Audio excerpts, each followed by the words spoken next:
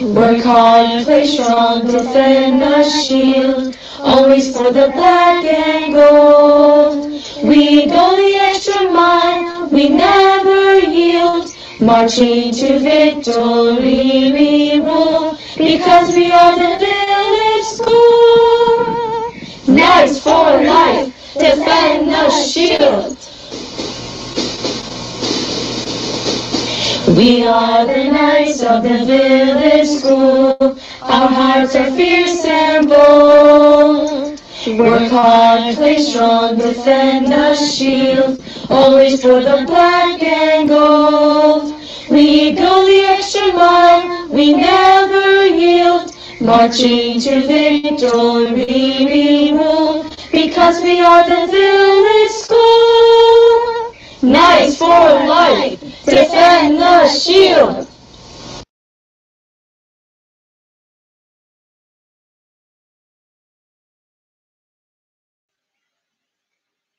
Good evening, and welcome back to Leading from Lanai. I am your host, Dennis Chapman, and it is my privilege to be with you again this evening. A big shout out to our students who performed the fight song. We debuted the fight song this year. It was written by Mr. Bob Powers. And big shout out to Mrs. D and Tony Yenshaw and Mrs. Martin. Thank you so much. We needed an intro, and I really love that song. I love hearing it, and hope you enjoyed as much as I did. So we are entering week 7 of distance learning and working from home. And I'm curious, we ask this question of our faculty every Tuesday. We've continued our weekly meetings as a faculty. So I'd like to ask the faculty to tell me how they're feeling in 5 words or less. So if you would go ahead, on those of you watching on Facebook Live, go ahead and type in there and I will read a few of these out. I'm just curious how you're feeling going into week 7. I don't know about you. I'm a little exhausted, not gonna lie. It has certainly been quite a journey and more to come the rest of the year. But you know what? I'm usually tired anyway around this time of year, kind of going into May. But this certainly feels a lot different than it has before. So I'm curious how you're feeling. So feel free to go ahead and type that in there, and look forward to reading some of the responses. I appreciate you joining us again on this broadcast. While you're doing that, I'll go ahead and share a few things with you. This time of year, we always are preparing for next year. And of course, this is a very unique time in that regard as we think about what next year might look like. We know that it may not be business as normal, business as usual. We're very well aware of that. So we're actually planning several scenarios by which we will be planning for next year. So I'm looking forward to sharing this information with you going into the summer. I have actually formed 2 task forces to look at this. We've got a health and safety task force, and we have an academic task force as well on how we would deliver the program. So really probably 3 different scenarios. One would be a traditional face-to-face. Second would be perhaps like an A-B type of situation where half of the school would be in class while the other half would be doing distance learning, and then it would rotate.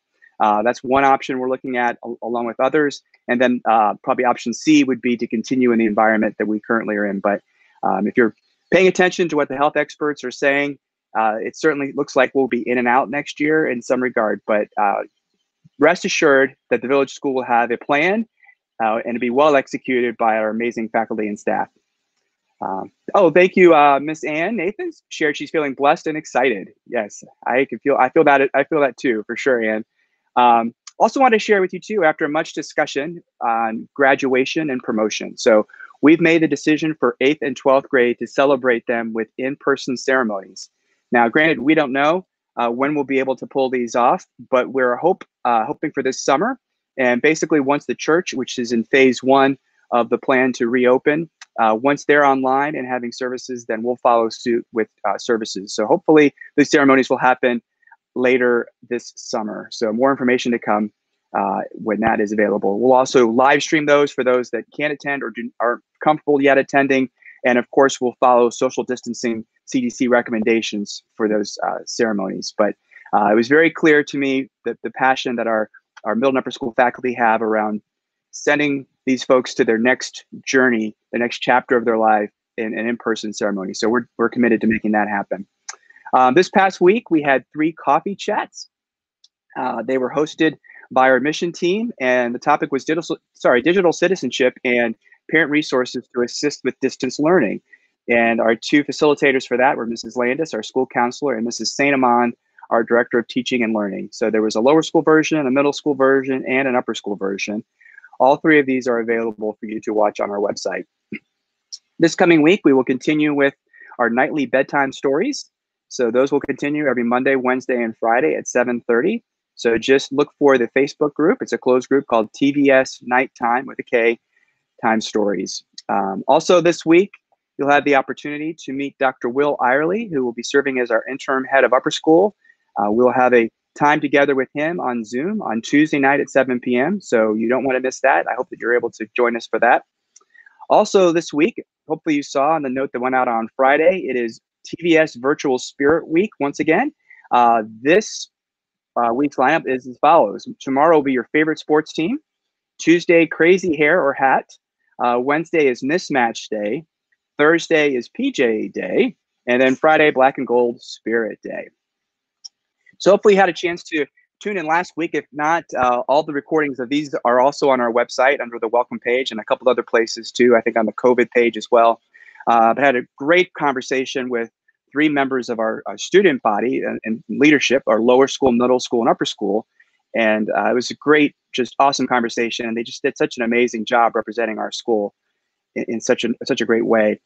Tonight, it's all about the teachers.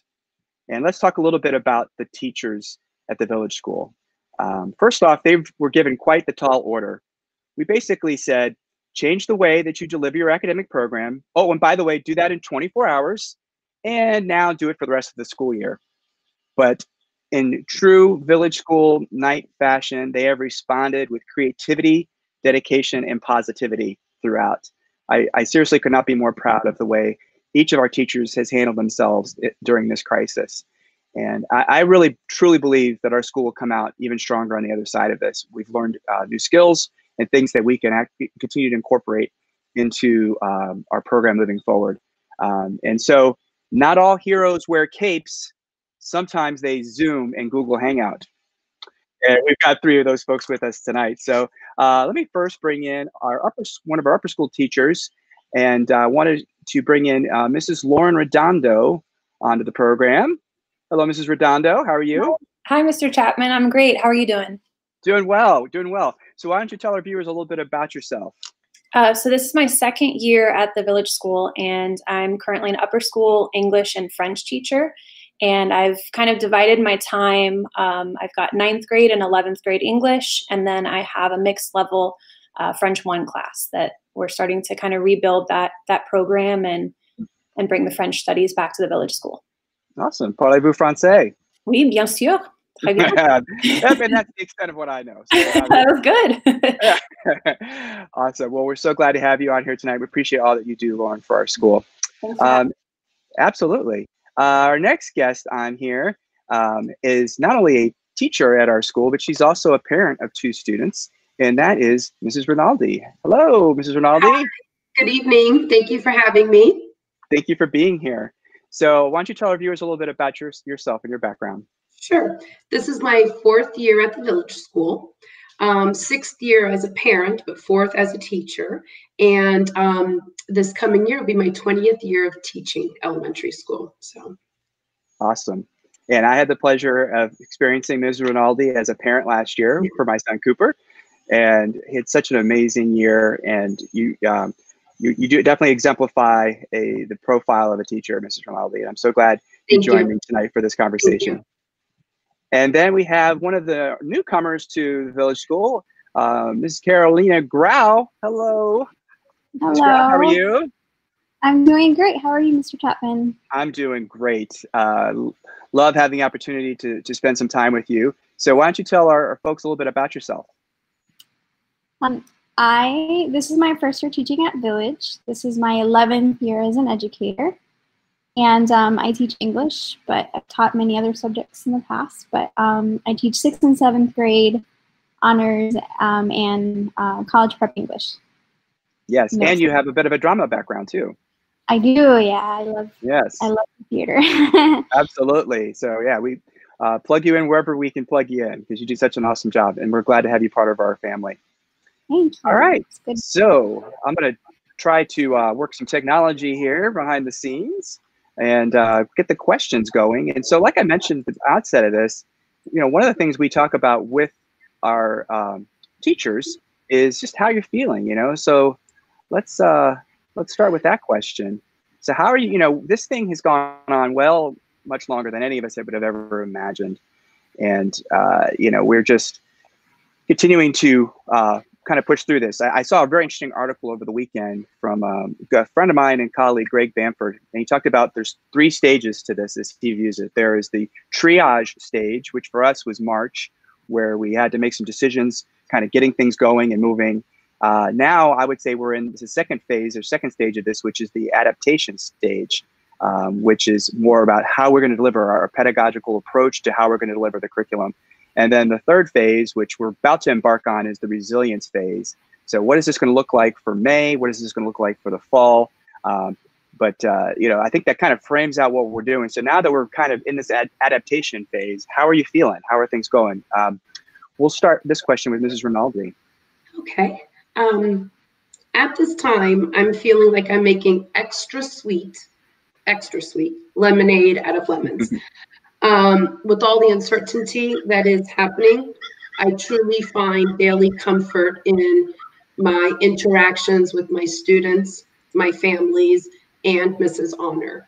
Whether it's a Zoom meeting, a Seesaw post, a text message, an email, and my favorite, the one-on-one FaceTime calls, is truly what gets me through each day. Absolutely. Yes, we actually, this week, we took a break from tell us how you're doing in 5 words. And we did a little bit of a Zoom poll. So again, I was trying out some technology there. It was a lot of fun. And one of the questions was, or one of the answers to the response was making lemonade out of lemons, which we're doing. But you're making very sweet lemonade. That's a great answer there. Ms. Grau, how are you feeling? Mr. Chapman, I feel hopeful. I think we're going to return stronger than ever. And I think that this is a good sign of our resiliency and our, as a nation, but also as a school, how strong we are, how full of life, and how we're really just going to not only bounce back, but this is going to make us stronger as a student body, as a faculty, and I don't know, I just feel a lot of hope. I agree with that too. I think we're not going to just survive, but we're going to thrive. I really do feel that way. And I'm just, and that's because of all of you and your colleagues. It really is the amazing work that is done each and every day with our students. So good. I'm feeling hopeful as well. How about you, Mrs. Redondo? How are you feeling? For a while, it's interesting that you talked about those 3 stages, because I think that myself and Mr. Redondo, for a while, we felt like we were kind of stuck in limbo, not knowing where the school year was going to go. And once the announcement came out that we were going to be closed for the rest of the year, it was almost a sense of relief, because we knew that we could now start to adapt and evolve and change things to get a better sense of consistency. So I'm certainly sad to not be at school, but I feel like I'm now able to kind of grasp and adapt, and I feel hopeful for the rest of the year because we now can get into that routine. So I'm in a much better place than I think mid-April.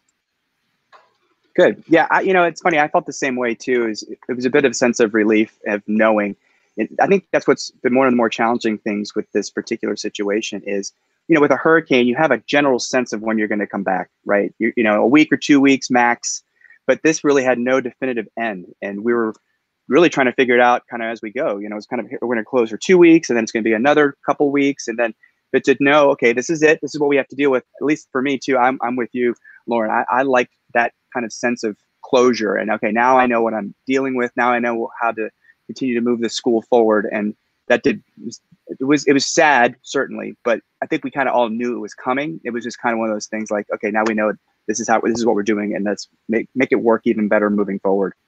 So we've had a lot of opportunity to kind of work through distance learning, and I talked about that a little bit. About it was kind of thrust upon us, even though we were prepared for this scenario coming in, and Google Classroom and Seesaw definitely were very helpful at the various grade levels. But how's it going now? I mean, how's it going from really in a lot of ways we're all first year teachers, right? We're all beginners again. It's like we've been thrust into this space that it's not our bread and butter. Our bread and butter is being face to face with these kiddos and giving them hugs and high fives. And now here we are trying to maintain those connections in a distance environment. So I'll start with you, Carolina. Tell us a little bit about how is distance learning going for you? Distance learning is going well. There's been setbacks. There's been moments where I didn't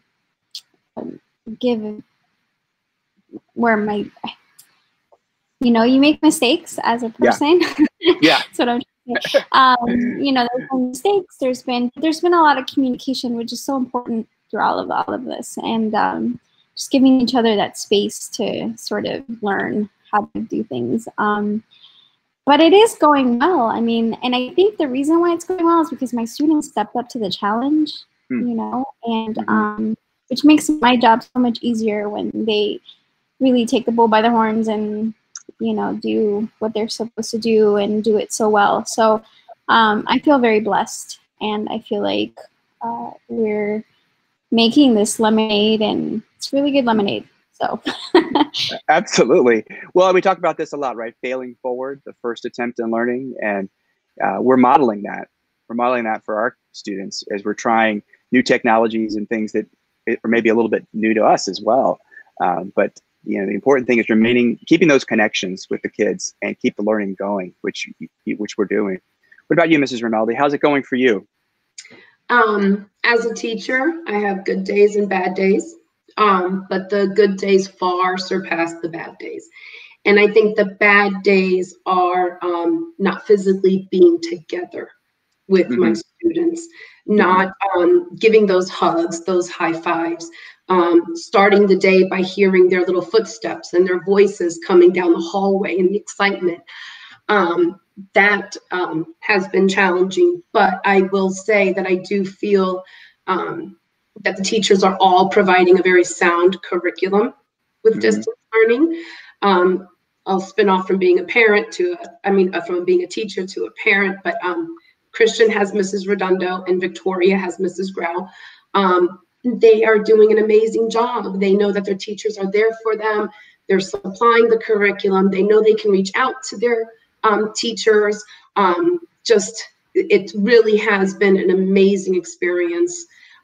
With that aspect of, this is not what education should look like, but the fact that we all have that open communication with our students, with our families, has really been a blessing. Well, and you touched on something too, Raquel, as a parent of 2 village school nights, and we have a lot, fair amount of our teachers have kids at the school. So you're balancing 2 kids learning at home, and you're also balancing delivering your own curriculum. So kudos to you for making that just so seamless, and I know it's a lot of work. I know it's like a duck, right? Like your feet are probably going crazy underneath the water, but you look like you're just gliding along on top of the water, right? It's that hamster in the wheel that keeps spinning. Yeah. And you just keep going. But honestly, the upper school and middle school teachers have truly done a remarkable job. They really have. Awesome. So thank you, Lauren and Carolina. I appreciate you. Thank you. Absolutely. Thank you. What about you, Lauren? Yes, they are great kiddos, that's for sure. What about you, Lauren? How's it going for you? I actually think it's going really well, and I can't emphasize enough how blessed we are at the Village School to have been a Google Classroom school for multiple years, to have students who have devices or have access to technology. I'm in a lot of different teacher groups on Facebook and on Twitter, and just seeing how difficult it's been for some schools and some families to gain access to curriculum, we really hit the ground running. And I know that the first week, because teachers are perfectionists, we probably all hit the ground a little too hard. But I've been able to really find a good balance of work and curriculum to assign my students on days that we don't have live sessions. So I consider those to be asynchronous. And I think that the longer we're doing this, the better we're getting at the types of assignments we're giving and the workload we're assigning. And now our kids are in such a great rhythm with our live sessions that our synchronous scheduling has just improved beyond what I could even believe. The kids are engaged. I'm having more fun. You know, there's less pressure than I think when we started the first couple of weeks. So I'm feeling like I'm in a really good spot right now. That's awesome. You touched on a lot of really important things there. I think one of which was some schools, I think they took a couple of weeks and then they launched. We went right for it, and partly because we were ready. Second, we were really committed to not extending the school year. That was something I thought would be even a little bit more kind of demoralizing in a lot of ways. And I think, but with that though, thinking that it was going to be short term, we've really modified and adjusted accordingly. And I would really venture to say that both lower school, middle school, and upper school, all three have components of synchronous and asynchronous. It's a bit of a hybrid of both. While lower school is primarily asynchronous with some live meetings, it's the opposite in middle and upper. But you all continue to really adjust and modify it and make it what's best for kids. I think one of the more challenging things of all this too is the amount of screen time that we're now requiring of kids. This is so kind of anti the way that we normally would be operating. Is we try to give kids certain breaks, but this is where we are. Like, this is the only way that we can have those connections with them, is the face-to-face. So it's keeping a balance of that too. And I know that we're continuing to modify and make that happen. But yeah, I think kudos to the administrative team as well. Mrs. Saint Amand, Mr. Sweet, Mr. Saint Amand, and Mrs. Ames, everybody that's really worked behind the scenes to make that happen. Mrs. Nathan down in preschool, it's delivered the curriculum in this form and fashion is nothing that we really had planned for, but we've certainly executed it. While we planned for something to happen like this, we didn't expect it to be for this long, that's for sure. So I'm glad to hear it's going well, and I know we're kind of continuing to modify it. What's really the most challenging part, do you think? And I'll start with you, Lauren. What do you feel like is the most challenging part of distance learning? So for me, I think the hardest thing is that I don't really know what's going on behind the screen. I teach and lead with empathy. So when I'm with my students live and in person, we can have those small conversations, or I can see their faces when they come into the room, like Mrs. Rinaldi was mentioning before. But when they enter a live session, the speaker becomes the center of attention. So anything that they want to talk about, how they're feeling, what's going on, we don't get to have those moments. And typically when I'm in the classroom with them, I can make those adjustments. I can adjust how I deliver the curriculum. I can even just adjust the assignment itself. So it's been really hard to kind of like, on days when we don't have a live session, I'm kind of sitting there like, hey, are you there? Like, are you guys doing okay? I want to email them all the time just to say what's going on. Is this assignment okay? Is the length okay? So that's been hardest for me, is to know that I can't step in and help them and fix them live like I would, in the classroom. Yeah, and I think it's tough too to kind of read them. I mean, luckily we do have video to be able to see them, but are they following? It's hard to assess that and their social emotional state too. As right now they're going. I mean, we're all grieving really right now. We're grieving for what a sense of loss of what we don't usually have right now. And I think it's really important too to make sure we are, as you said, Lauren, beautifully, leading with empathy, right? And I read a really excellent article over the weekend about how the best leaders and leaders as teacher leaders and all of us leading with your head and your heart. And that's so important right now, to have that empathy and compassion for our students at this time. Mrs. Rinaldi, what about for you? What's been the most challenging part? Again, it's the physical contact with the children. It truly is, not seeing them, not praying together, not worshiping together and going to chapel, not seeing them playing together, and just being in our little family classroom. In our classroom, the intimacy of just us together, and learning from each other. Mm-hmm. Well, and that's it's really crucial on all grade levels, but I think about the young ones in kindergarten, and what I love when I walk the hall in the morning and you all are out in the hallway and at each level, but giving those hugs to those little sweet kindergartners as they're hanging up their backpacks on the hooks and starting their day, all the responsive classroom pieces that we do together, that we're replicating as much as we can, but that loss of being able to have that physical touch and connection is what's really challenging right now. And I guess what's also sad is not knowing when we'll be able to do that. Even when we are able to come back, what is that going to look like? You know, are there going to be certain social distancing guidelines? I would venture to say there will be. And so that's going to even be tough, especially for a hugger like you, Mrs. Rinaldi, that loves to give those hugs to those kiddos. But I know we'll adjust and modify. But yeah, it's certainly that's tough. Sorry. It's hard to think that my time has been robbed from this specific group of children. Like, yes, we didn't have all the time that we could have had, and that does that makes me sad, because we still had so much time left together to just be together, and I've been sort of cheated from that, like we all have. But I'm already planning something in the future for my own little class so that we could all get together and kind of like wrap it all up when this is all over and set with. So we'll be able to be together again as a unit. That's so true, though. That is the most challenging part. I think this sudden, it was so abrupt. On spring break, I mean, we were talking about this, people were talking about COVID, and then it was just all of a sudden, boop, we're moving into this, and now we know that this is what this is for the remainder of the year. And so there was no sense of closure in some ways, I think, too, to have that, you know, which we're trying to replicate, but it's certainly very challenging too. But what about you, Carolina? What is the most challenging part of distance learning for you? I would have to second what Mrs. Redondo and Mrs. Rinaldi said. I became a teacher because I love kids, and I love being around kids, and I love interacting with kids, and just being able to be a part of their lives. So it's really hard to be a part of somebody's lives when you only see them this big on a screen. But yeah, and also there's certain things as an English teacher, for example, that are facilitated by one-on-one interaction. You know, like for example, writing. I teach writing. A very one-on-one. I have a very one-on-one approach to writing. So we have conferences, and you know, they can come to my desk and we'll talk about it, then go back, and then they can come back, and it's just a really I miss those moments where we can connect one-on-one.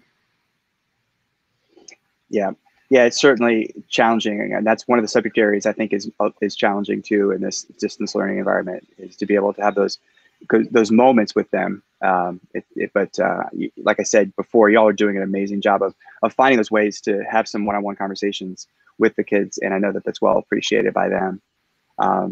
So you know, our parents are now probably the most appreciative they've ever been of you, especially those that are helping to guide some of the younger children as it relates to distance learning.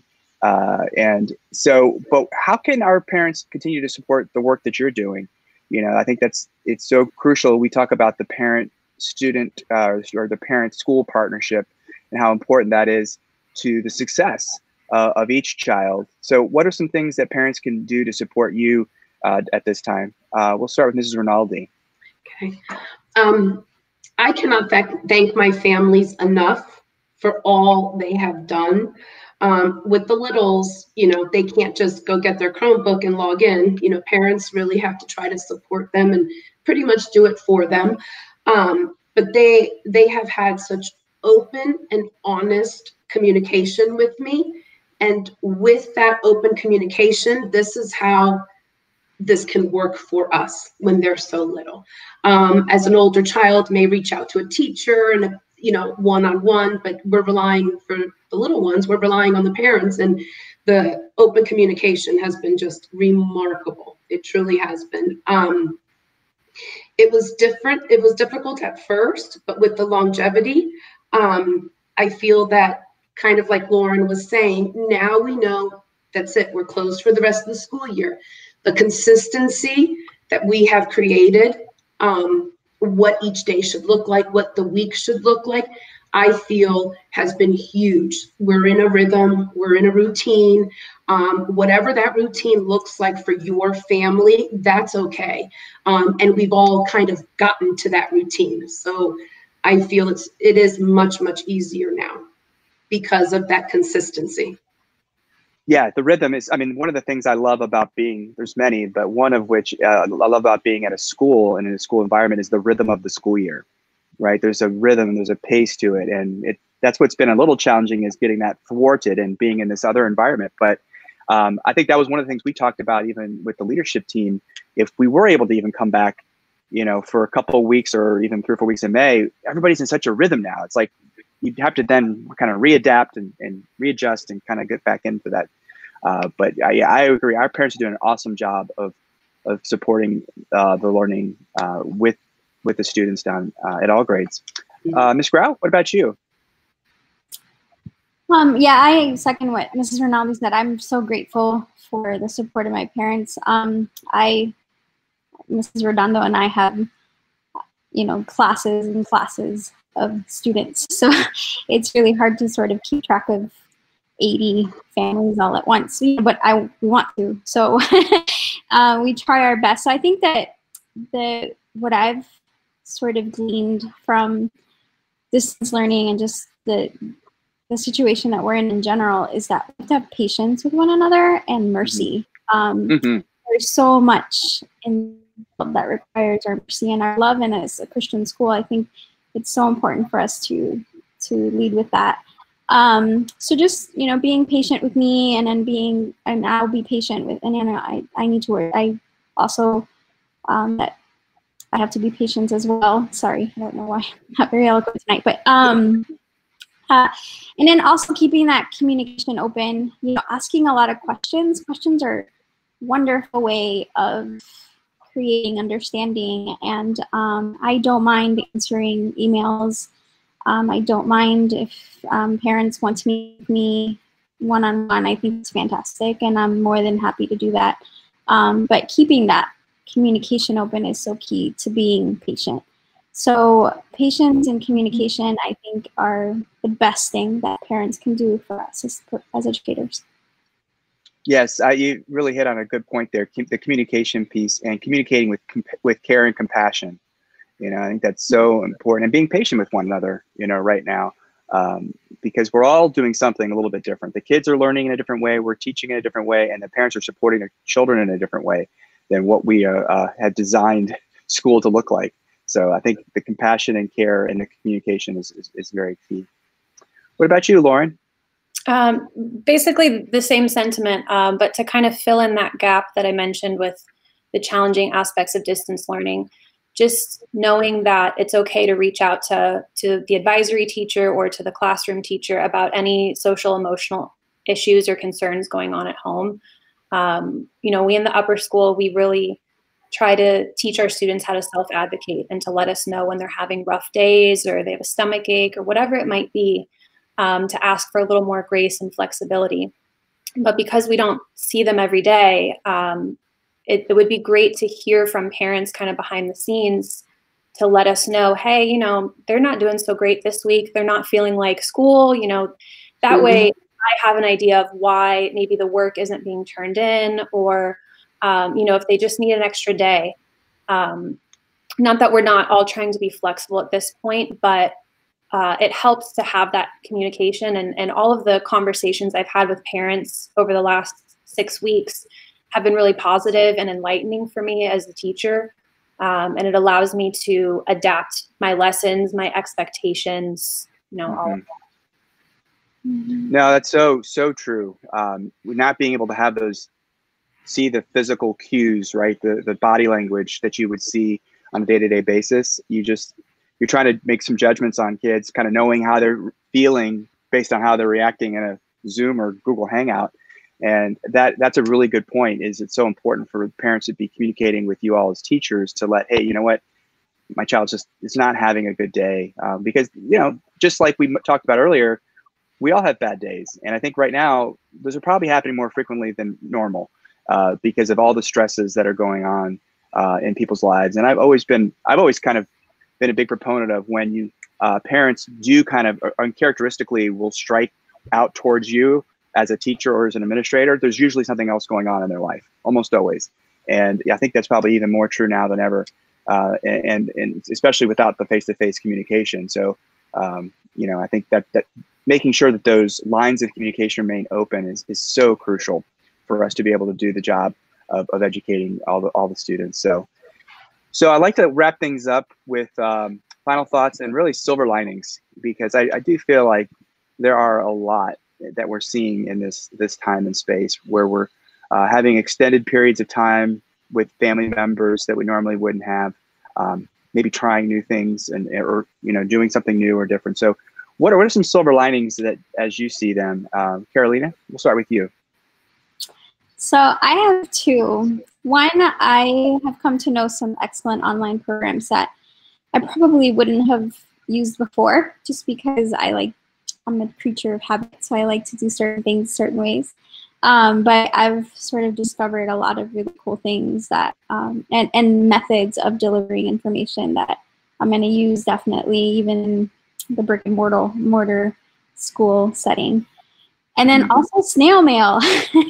So I've sort of taken to sending my students, especially my advisory students, mail, some stickers and little notes of encouragement and happy birthday notes and things like that, because I can't give it to them in person. So it's been a long time since I've written a letter and sent it using a stamp, and I was very excited that I had stamps. So, those are the two things that, I don't know, right now I'm just very excited about sending mail and being able to use these platforms. Definitely. The platforms for sure will continue on in when we get back to a face-to-face environment, with a lot of learning that's happening there. And I agree with you on the sending the notes too. I know, being a parent for a moment, getting something in the mail, like our kids, like eyes light up, because we just don't do that anymore. And also, I think communicating in that regard, because it really cuts through the noise, like snail mail and, I don't know, a phone call, like an actual phone call, like an old-fashioned phone call. I've received and had more phone calls, made more phone calls than normal, just to kind of cut through the noise and do something in a different way with communication. So what about you, Mrs. Rinaldi? What are some silver linings? I think that the phrase "it takes a village" is truly, truly very powerful right now. It does take a village to get through this, and if it wouldn't be for the daily presence of my students, the support of my families, the administration team, the kindergarten team, Miss Honor, Miss Komanek, Miss Sarah Cox, that we're constantly all day long touching base with each other, making sure that everything's going smoothly in their day. And even other colleagues that you reach out to now more so than maybe when we were in the building, wouldn't necessarily go up to the upper school, but maybe I have contact more with, a teacher just to check in to see how they're doing. So the silver lining for me is that I feel it's a very powerful environment for myself as a teacher, for my students, for my families, for my own son and daughter and our family. It truly is a sense of comfort to know that we are all supporting each other. And I humbly, humbly, humbly thank everyone, because it really is the whole entire village working together to make this work. Yeah, I couldn't agree more. One of my favorite things each week is when we have our Tuesday afternoon meetings, and I get to see at least everyone's face, on our Zoom call, all of our teachers together. And hopefully we're doing some things to try to break up the typical meeting, where we've done some Name That Baby Night contests and trivia, and really trying to, again, just keep the community together and tied together in a fun way. And I appreciate everyone's support and hearing me with some of these different ideas to try to keep the conversation going. And it's also even kind of fun too, just to see people in their own environment, that we don't, it'd be really challenging to go to every single person's house, but it's kind of fun to even see like your backdrop and see what your house looks like, and what you kind of, how you decorate to really make things your home, for the school, for your classroom from home, I should say. Ms. Redonda, what about you? What are some silver linings? So I have 3 silver linings. The first is kind of similar to Ms. Grau's, and just finding creative ways to connect with students. So, noticing the poster they have hanging in the background of their live session, or sending out a birthday card. We've even resorted to using, like, on a scale of Baby Yoda expressions, how are you feeling today? And, that gives me an idea of their social emotional needs. Yep. So that's been really fun. The second one is more academically based, so just recognizing maybe how I can be a more efficient teacher, being able to deliver something in 5 or 10 minutes on a Screencastify video as opposed to a 45-minute lesson. That's going to make me a much more efficient teacher when we do get back to the classroom, and really be able to critically look at the curriculum, look at what needs to be taught, how it needs to be taught, what can be thrown out or delivered in a more creative way. And that's been really freeing through this whole process. And the last one is that we're finally going to finish unpacking our house after nearly 2 years. We have like 5 boxes left. Good for you. Yes, I know. I've done more around the house in the last couple of months than since I moved in here. I think we've cleaned about every room, planted flowers. So it's we try to. There are a lot of silver linings in that regard too. But yeah, you're right. And how you deliver the curriculum, which you touched on that from the academic standpoint too. That's that second stage that we talked about earlier. The adaptation stage is as you deliver it, and things that you can take away from this to take back to the bricks and mortar campus. So. Well, awesome. Well, thank you all so much for being with me tonight, spending your Sunday evening on the Lanai. I really appreciate the time you spent and the conversation. So thoughtful, and it was great spending time with you all. So thank you so much. Thank you. Thank you. Yeah, absolutely. Absolutely. Yeah. Thank you for being here. So next Sunday we would have our Arts Day next Saturday, our first Arts Day. So in lieu of that, we are going to have 3 members of our Fine Arts Department who will be here, and they're looking forward to getting to know you or performing in fine arts. So you'll have Mrs. D, Dr. Will, and Mrs. Martin will be here, and we're really looking forward to a conversation centered around the arts and the importance of the arts. And so you don't want to miss that at all. So with that, I am Mr. Chapman, your head of school, and signing off. I'm asking you to wash your hands, practice social distancing, but more importantly, show compassion and care to those around you. Nice for life. Take care.